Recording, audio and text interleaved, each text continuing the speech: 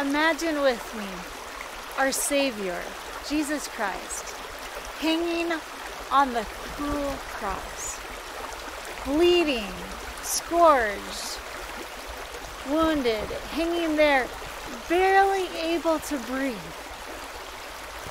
And as he looks down at the crowd jeering at him, he sees someone. Someone catches his eye. It's his mother. And as he looks at her, he forgets the agony that he is in the love and care that he has for his mother. And there next to his mother, he sees John, his beloved disciple.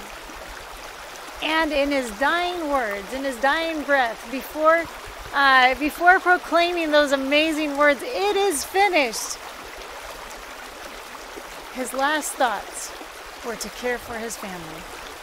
And so we find his words in John chapter 19, verse 25. Jesus saw his mother and the disciple who he loved standing by, and he said to his mother, "Woman, behold your son." And then to John, "Behold your mother." What a beautiful picture that we have of the loving care and compassion of Jesus. Jesus, yes, on this earth as a human being, but yet an even greater picture of God himself and his love and care for us. Come with me now as we explore God's love that is unfathomable. And we're just going to barely scratch the surface.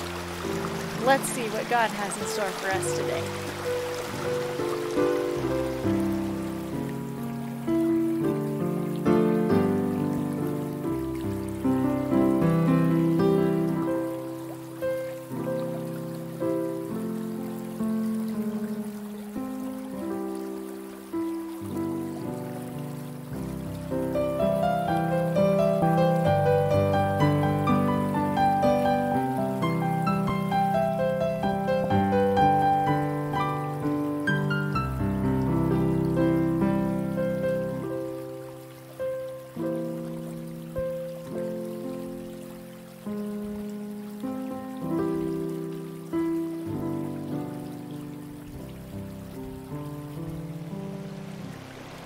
Welcome, friends. I am so glad you decided to join us out here in the woods once again for another Sermon in the Woods. And I'm especially excited today because my beautiful bride, Kristina, could come out here and help to share this message with us today. And there's a particular reason why she came out here today and why I wanted to do this together. And tell us, Kristina, what is this new series we're doing?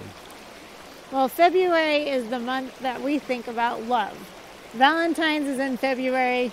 It's kind of the month of hearts and love. And, you know, sometimes when we think about those things, it might bring happy memories. It might bring happy thoughts of our happy family, the love that we've experienced. Or it might bring sadness, sad memories, or maybe even abuse or fear or things like that. And so we thought it would be appropriate to spend the month of February, actually we're going to spend the next 5 weeks, doing a series on God's love. Now there's something special in March. That's why it's 5 weeks, isn't it? Yeah, so we'll be doing all 4 weeks of February, and we'll be doing the first week of March, because March 8th is our anniversary, our 12-year wedding anniversary. So we thought, well, hey, why not do a 5-part series on God's love? And so that's what we're going to be sharing with you. Today is going to be the first part of the series, which is God's care for us. And in the next 5 weeks, we're going to be covering God's care, affection, respect, forgiveness, and trust. So stay with us. And what do you think? Let's go for a walk through the woods. How's that sound? I'm excited. And what better way to hear about God's care for us than from the most caring person that I know. I think he's slightly biased, but Well, we're very thankful for God's care for us. And Yes. can you and open us we're with a not going word to of be talking prayer? about ourselves. We'll be talking about it from God's word. So let's bow our heads for a word of prayer. Father in heaven, Lord, thank you for your love. Thank you for your care towards us. Lord, as we go out in these woods, as we explore together, as we explore from your word about your care for us, I pray that you will lead us, guide us to you, wrap your loving arms around each one who is listening today, that they may feel your love and care. We pray in Jesus' name. Amen. Let's go on an adventure. Let's go.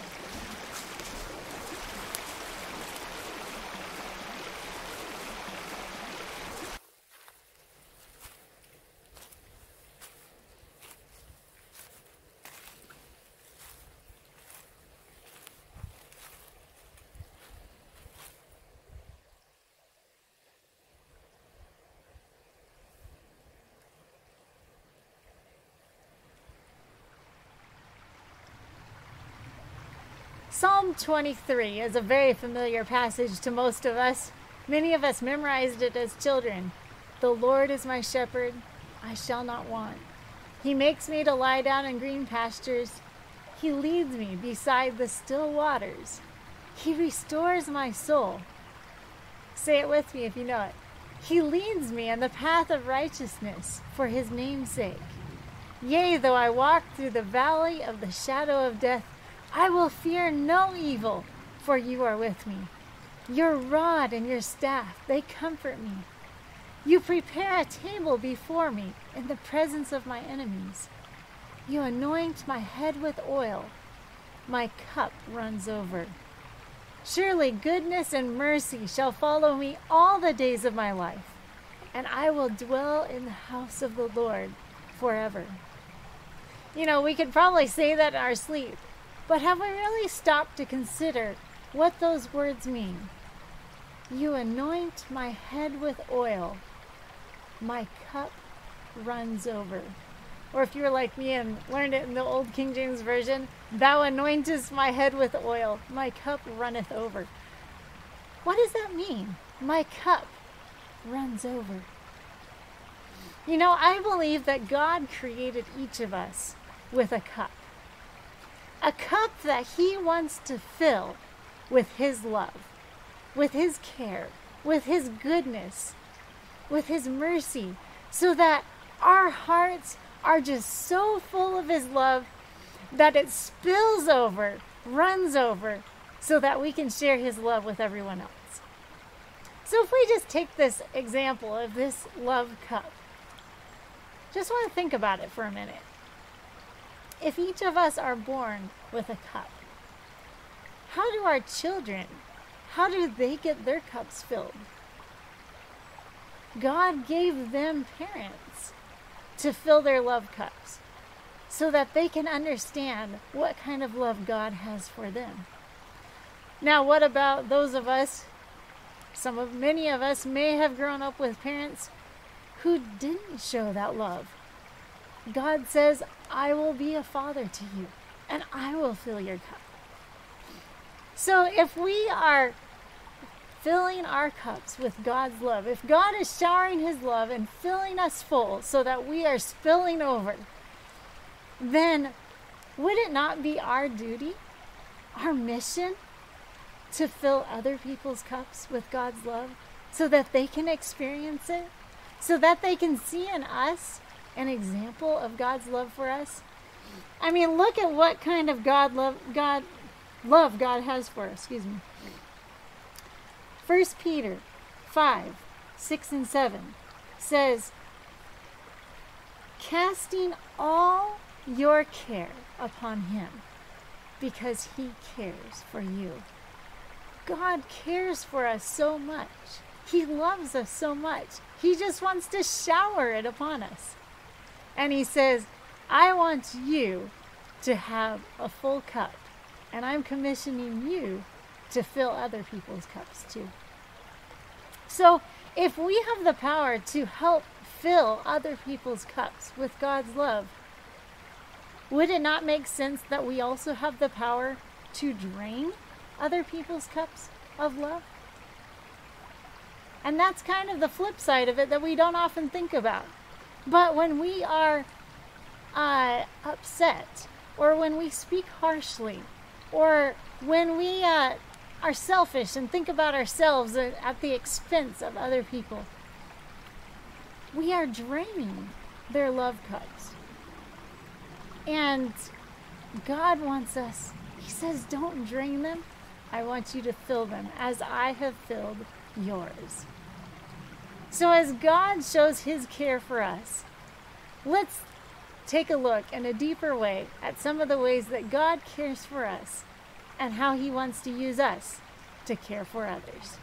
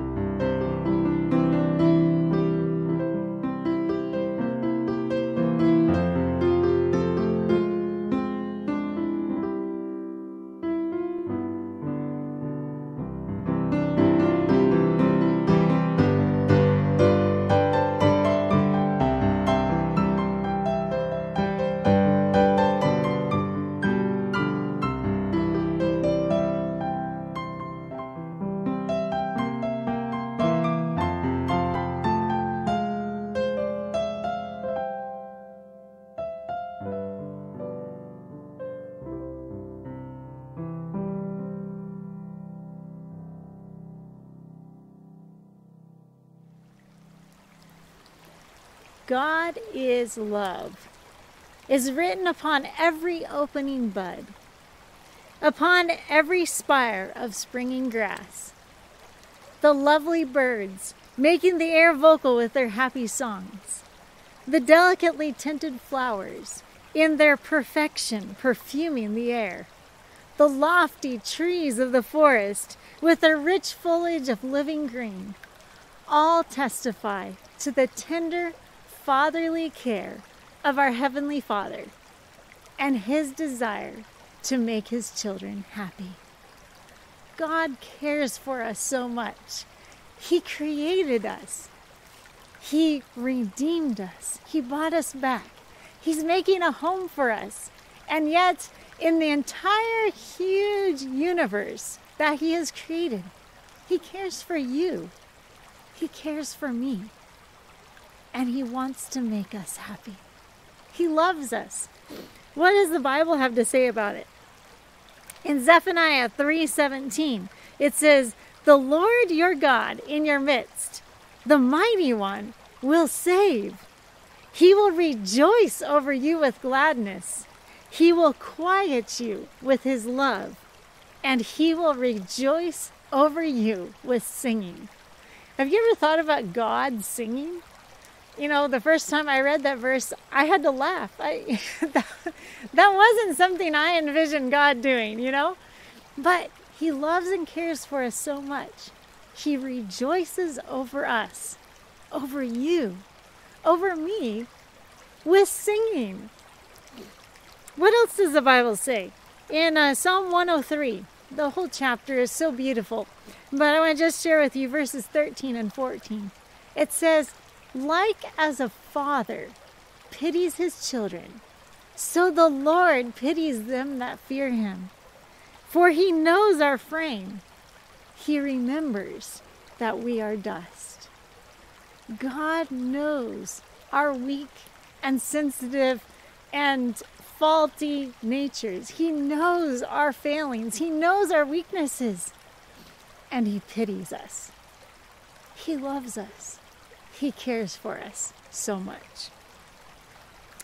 In Matthew chapter 10, verses 29 and 30, Jesus was sharing with the multitudes. He says, "Are not 2 sparrows sold for a farthing or a copper coin, just a penny in today's standards, and not one of them falls to the ground without your Father knowing.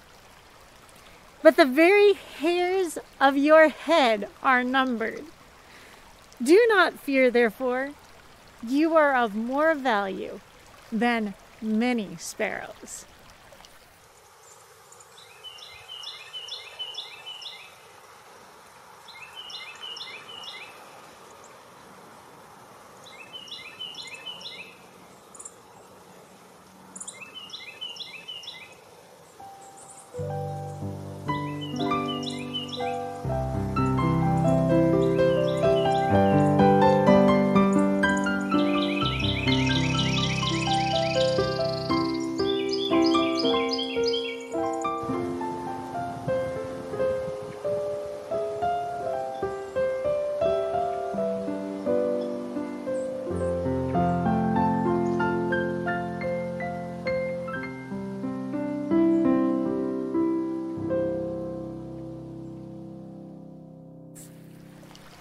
Wow. Have you ever stopped to consider how valuable you are to God? Our Father hurts when we hurt. He feels our pain. He knows our weaknesses, and He cares for us. One of my favorite songs in the hymnal is "Does Jesus Care?" Does Jesus care when my heart is pained too deeply for mirth and song? As the burdens press and the cares distress, and my way goes weary and long. Oh yes, He cares. I know He cares. His heart is touched with my grief. When the way grows weary, the long nights dreary, I know my Savior cares.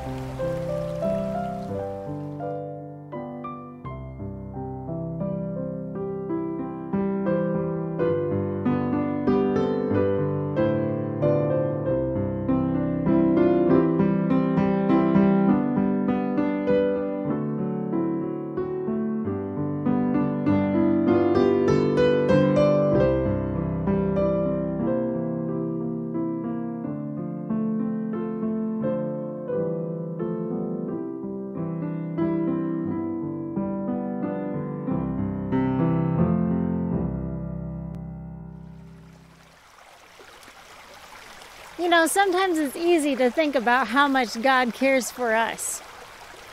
But one thing that we really get confused on is how we should care for ourselves. I know that sounds really selfish, but there's a big difference about caring for ourselves versus putting ourselves above others. And yes, God wants us to care for others, and that will be, we'll explore that in greater detail in just a few minutes. But sometimes we forget that God cares about us so much that He wants us to care about ourselves. What am I talking about? Well, let's look at a couple verses in the Bible. One is in 3 John, verse 2. It says, "Beloved, I wish above all things that you may prosper and be in health, even as your soul prospers." Just think about it this way. If we can't take care of ourselves, how can we have anything to give to others? God wants us. He wants to fill us first. And then when our cup overflows, we can take care of others. So what are some things we can do to take care of ourselves? 1, make it a priority to spend time with God. Spend time with God personally. Talk to Him in prayer. Commune with Him. Read the scriptures. Just take some time to connect me to God. And then, like we just read in the Bible, take care of our health. Make sure that we can get enough sleep. Make sure that we're drinking our water, eating healthy, taking care when we're stressed, giving ourselves time to rest. And I realize sometimes we feel like we can't. We feel like it's impossible. But we have to put ourselves in priority. Jesus told His disciples when they got to that point where they were stressed, they were tired after a long missionary journey, He said, Come you yourselves apart to a desert place and rest a while. You know, Daniel and I, we are busy. I run a restaurant. He's a pastor. But even we have to take some time apart to rest, to reconnect, to be refreshed, so that we have something more to give. So, as you're thinking about God's care for you, remember, God cares for you so much that He wants you to take care of yourself.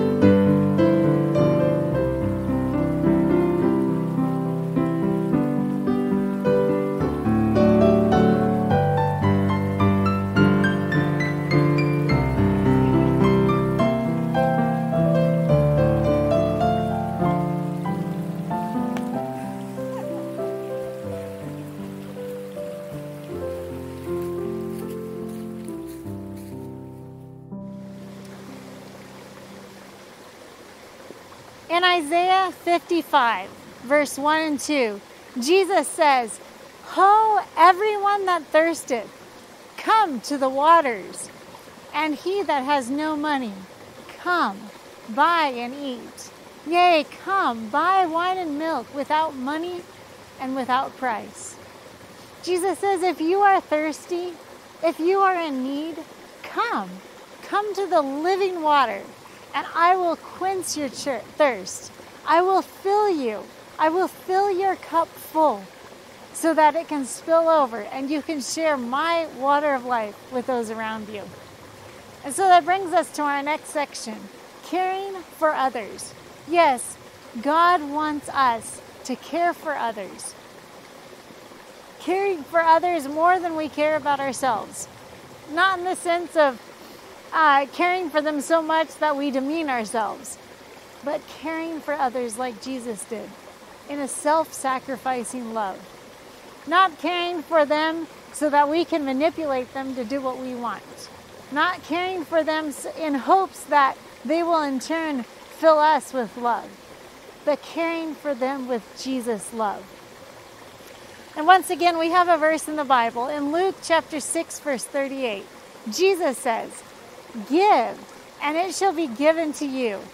Good measure, pressed down, shaken together, and running over, shall men give to your bosom. For in the same measure that you meet, withal, it shall be measured to you again. God wants us to give so that He can give us more love. It's a wonderful principle, just like this waterfall here, that just is giving and giving and giving. And what does it do? It doesn't run out.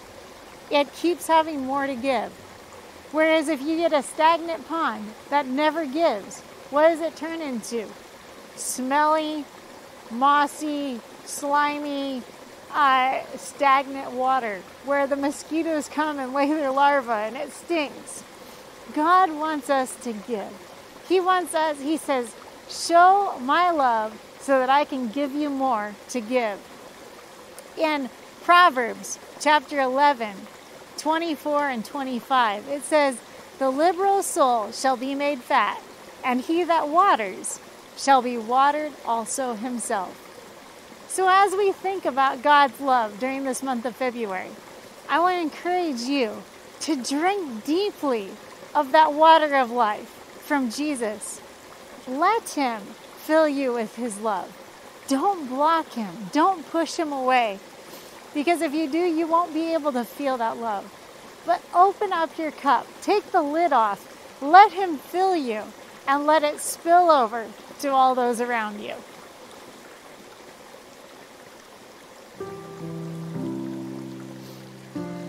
All right, don't move.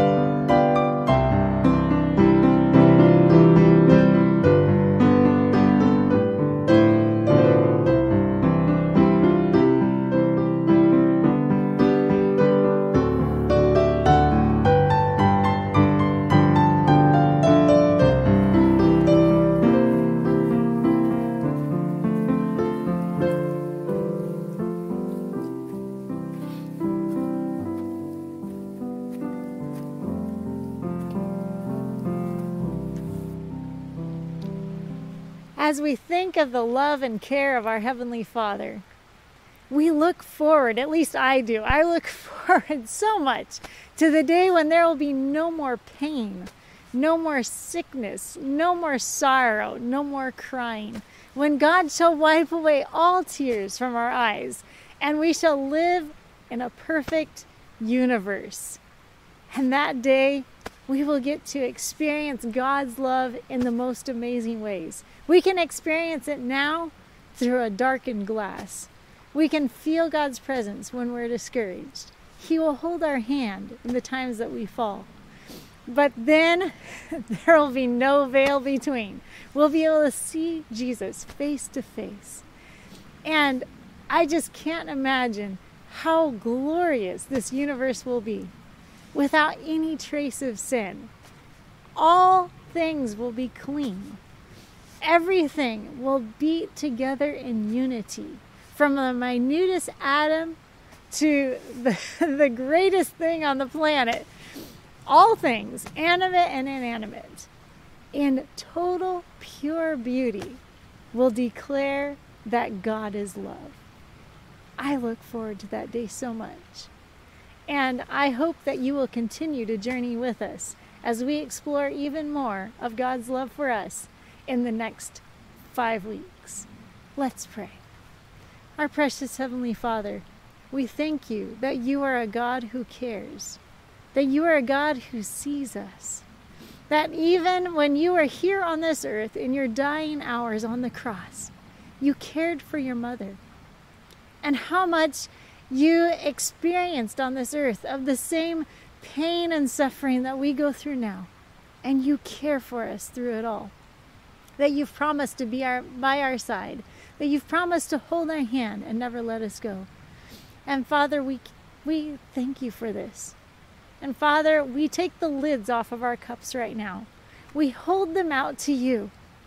We ask that you will fill them with your love, that you will fill them like you did the psalmist David, that you will fill them until they run over, overflowing, and that you will help us to be able to share that love to those around us so that you can fill us again.